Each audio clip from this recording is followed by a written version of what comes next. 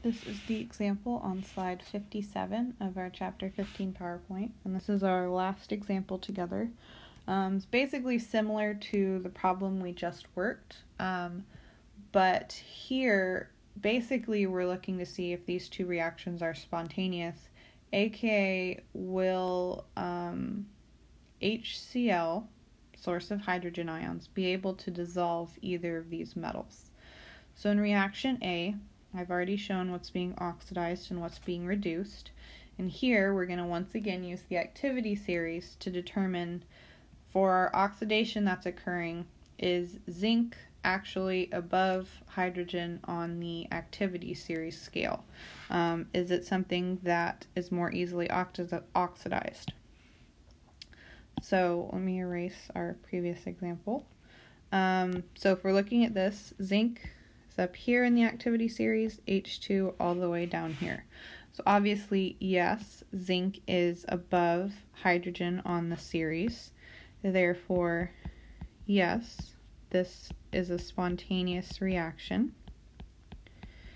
And HCl can dissolve zinc. And that is actually a reaction that can occur in solution. I think we've actually done it in lab earlier this year.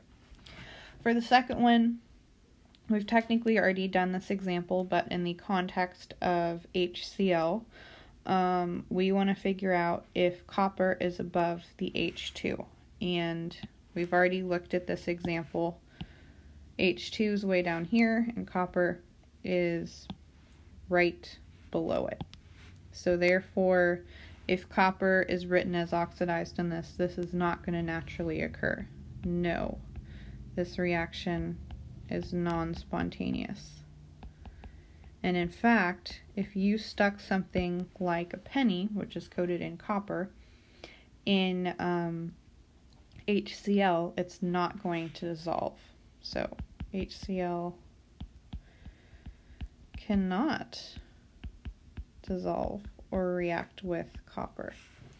Interesting thing about these two reactions in relation to one another, pennies minted after 1982 are not pure copper. They are copper on the outside, and in the inside they're a zinc wafer. So if you put a penny in hydrochloric acid and do nothing to it, it's not going to dissolve. But if you were to etch one of the sides and expose the zinc inside, the HCl can go in and react with the zinc and basically hollow out the penny. And if you left that sitting for a couple hours, you'd come back and be left with literally just the copper shell, and the zinc will have reacted away and dissolved in the HCl. So, little fun, interesting fact. And there you have it. That's the end of our examples for this chapter.